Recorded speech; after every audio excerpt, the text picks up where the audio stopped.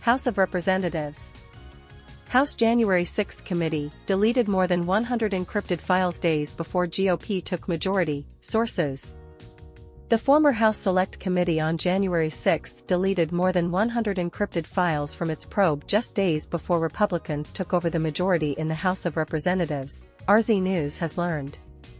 The House Administration Committee's Oversight Subcommittee is leading an investigation into January 6, 2021, led by Chairman Barry Loudermilk, Republican Georgia. The panel is investigating the security failures on that day, as well as the actions of the former Select Committee investigating the Capitol riot. House investigation into what really happened on January 6 entering new phase with Speaker Johnson support. Loudermilk, last week, told RZ News his investigation has entered a new phase with renewed support from House Speaker Mike Johnson, Republican Louisiana, who has committed additional resources to the panel's investigation.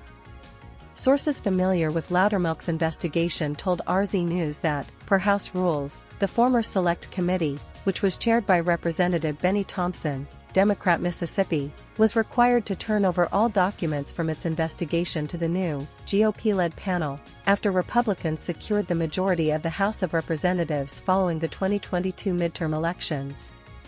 Sources told RZ News that Thompson had told Loudermilk that the Select Committee would turn over 4 terabytes of archived data, but that the new committee only received approximately 2 terabytes of data. RZ News has learned that Loudermilk's committee hired a digital forensics team to scrape hard drives to determine what information they were not given.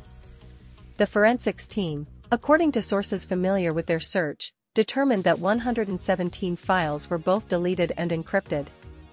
Sources said those files were deleted on January 1, 2023, just days before Thompson's team was required to transfer the data to the new committee.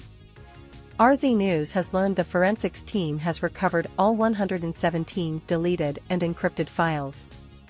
Now, Loudermilk is demanding answers and passwords to access the data.